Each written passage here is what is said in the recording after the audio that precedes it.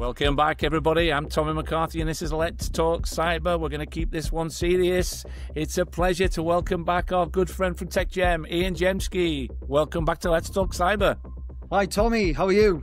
Good, thanks, buddy. It's always a pleasure to have you on Let's Talk Cyber. Now, we're going to talk a little bit about cyber resilience in your space, Ian, with what's going on right now in the critical national infrastructure industry especially.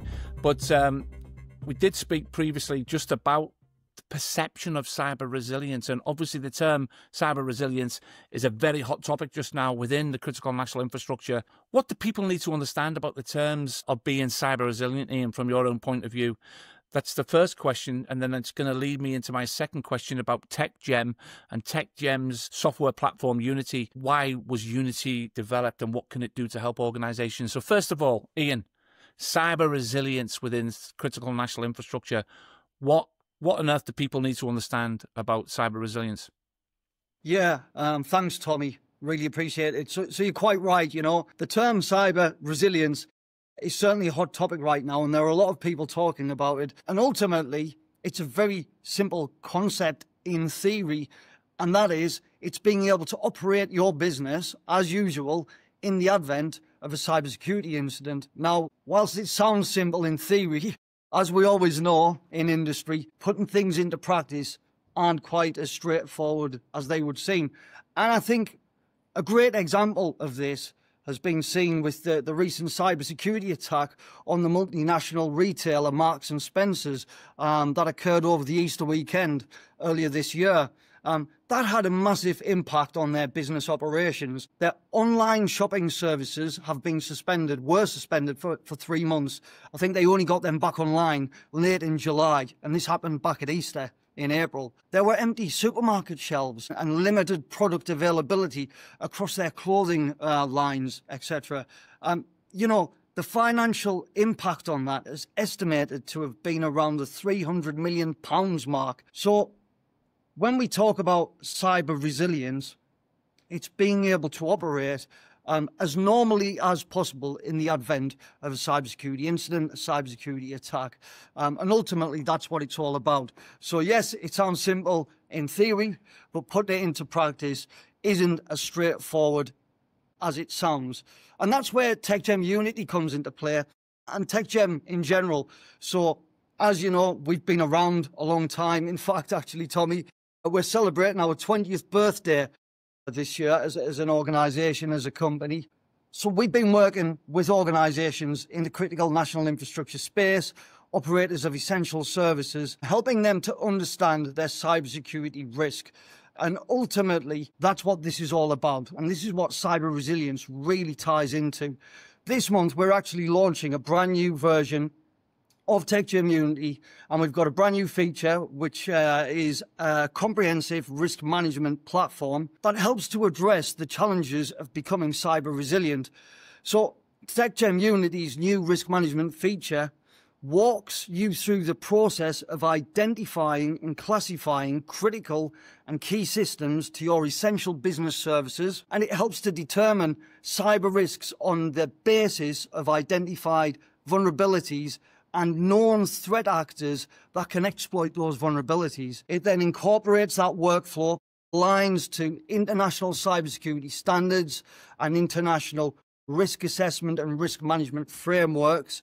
In addition to that, it provides a risk register and action tracker to provide a comprehensive risk management platform that tracks risks throughout the life cycle of your business operations. The metrics that we provide within the dashboards are so important to board-level executives so that they can make key business decisions for cyber resilience. Ian, you know, it's bizarre actually. It's been a day of podcasts, and I spoke to an industry leader in cyber resilience insurance, and boardroom responsibility is now at the forefront of everybody's decision-making process. The board need to take more responsibility. They need to be leading by example when it comes to responsibility around the threats that all companies face. It's interesting when you talked about cyber, risk management, Ian, I should say. Yeah. What's the difference in your own world between risk management and risk assessment? Educate me a little bit more around risk management versus risk assessments. Yeah, so both have a place, both are very important. And a risk assessment is part of that overall risk management process. So whereby a risk assessment is a point-in-time exercise where you identify vulnerabilities, threats, ultimately classifying your risks. Risk management is a continuous process that changes on a regular basis. It doesn't stop still. So risk assessment's absolutely key to the overall risk management process. Risks change over time. Risks are fluid. The cyber threat landscape is fluid.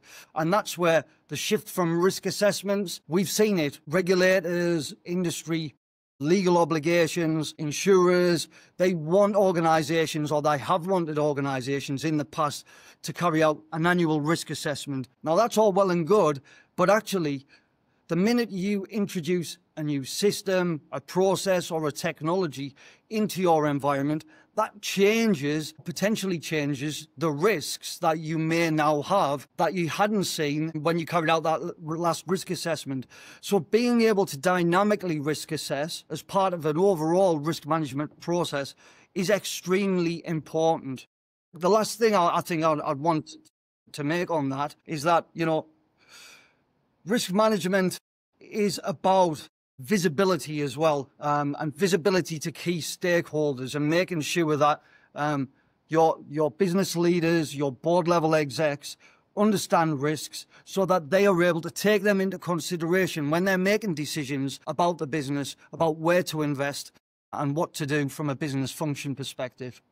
If I now that I've got that on board, Ian, I'm going to take a step back before we go forward and just reflect what you've just told me onto the capability of the Tekgem software platform Unity. It's going to give me a real-time overview of the risk exposure. Is that correct? The risk exposure to our operations, so that we can visibly see where the alignment is towards risk. Would that be correct? Yeah, absolutely. So we've built in some simple yet beautiful dashboards, risk management dashboards that classify your total number of risks. We score those risks. We prioritize those risks. What are your top 10 risks? But risks in themselves are no good without actions assigned to reducing those risks. So we also make action tracking visible within the dashboards, because ultimately, when risks are identified, somebody needs to do something about them, unless you accept that risk. But again, you need that visibility.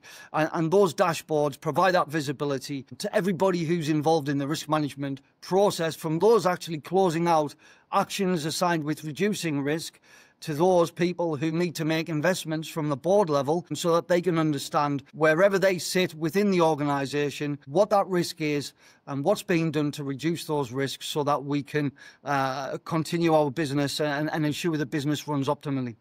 This is a really interesting tool, Ian, for the simple reason that over the last few years, we've engaged with a variety of very senior leaders in different industries to understand, as part of their entire appetite for risk, to understand what's acceptable to organizations when it comes to risk. And quite a lot of organizations now are putting a resource to one side and putting a kind of budget to one side towards acceptable risk when it comes to malware attacks, when it comes to ransomware attacks, when it actually comes to fines from regulators. Some major organizations are looking at the resource required to improve on what they've got to make it more efficient for obviously protecting the organization's networks.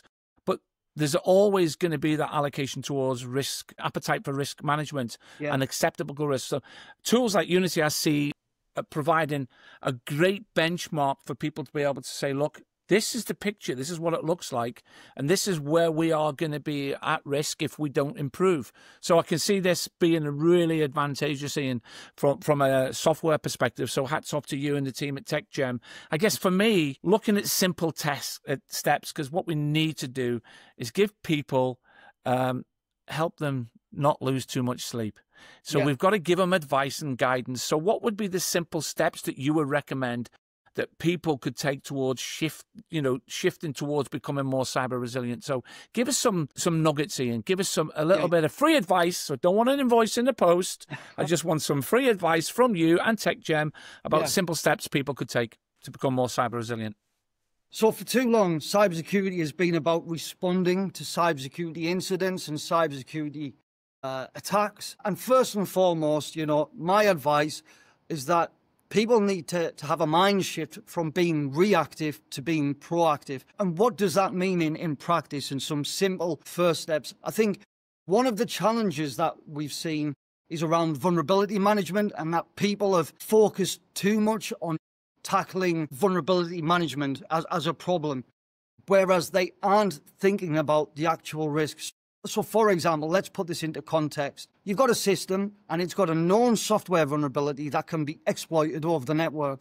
That vulnerability is scored as severe, so 10 out of 10, 9.9 out of 10. It's a very severe vulnerability, okay? What we've seen in the past is people putting a lot of effort into mitigating those types of vulnerabilities, when actually they're missing the point. So for example, if that system isn't connected to a network, what's the actual risk? Well, the risk of it being exploited over the network is extremely low because it's not connected. So I think moving the mindset from that vulnerability management perspective to a real risk management perspective is absolutely key. And part of that is understanding and managing your risks to ensuring you're reducing them and you're prioritizing them against your essential business functions.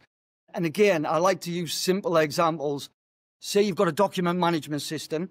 It contains all of your planned startup and shutdown procedures, and that's stored online. Now, if you lose that system due to a cybersecurity incident, can you safely shut down or start back up your plant? And what's the consequence of that? If you've got a clear process of identifying those risks to the business before you even think about cyber, then that will help you to make it much easier to identify and address. Yeah, you're right, Ian. I think sometimes people miss the most important thing. It's about risk management, isn't it? It's about understanding what it's going to take for the organization to continue operating when it's experienced some form of malicious attack, malware, phishing, whatever. So you're absolutely right. Definitely understanding the risk and prioritizing risk. So, would you say that the simple step would be just to review what they've got in place and prioritize what is necessary to ensure that they continue to function? Would you say, did I take that right? Would that be the right sort of guidance? So the first place I would start is look at all of your assets, on a system-by-system basis, and classify them. Does your business need this particular system to continue operating? If it's a point-of-sale system, in a small shop, can you transact with customers if you haven't got that system? Well, if the answer is yes, you can use cash, then you understand that risk. If you say, no, we're a cashless business, then you're going to have to close the store. So on a very simple basis is classify those systems in terms of essential business services. And once you've done that, you can quite clearly and easily identify where you need to put some focus onto protecting those systems. Great, Ian. Honestly, that's such a you said it. Keep it simple. Yeah. Keep it simple for stupid. And I don't mind admitting it, sometimes we do try to complicate things when it comes to this black art of cybersecurity. It's not. You're absolutely right, Ian. Really appreciate your input today, Ian. The final thing for me is Tekgem Unity the new version? Is it ready now? Is it up and live? Can we access it right now? That's right. Yes. So we're launching it this month. It's going to be available to our existing customers and new customers. We're launching with webinars, demos, and we'll be running a full marketing campaign. And if anybody is interested in finding out more, please do reach out to myself or our team, and we'd be more than happy to provide more information. Great, Ian. Well, listen, we'll make sure we share the link the minute the new version of Unity is up and live. And hopefully you'll be joining us later on, early September. Hopefully our delegates can get to hands-on view, a deep dive into Unity. So, Ian, as ever, it's a great pleasure hosting you on Let's Talk Cyber. All it remains for me to say is Ian Gemski, CEO, founder of Tekgem. Thank you so much for joining me on Let's Talk Cyber. Thank you as always, Tommy. It's been a pleasure. Cheers, Ian. Thanks.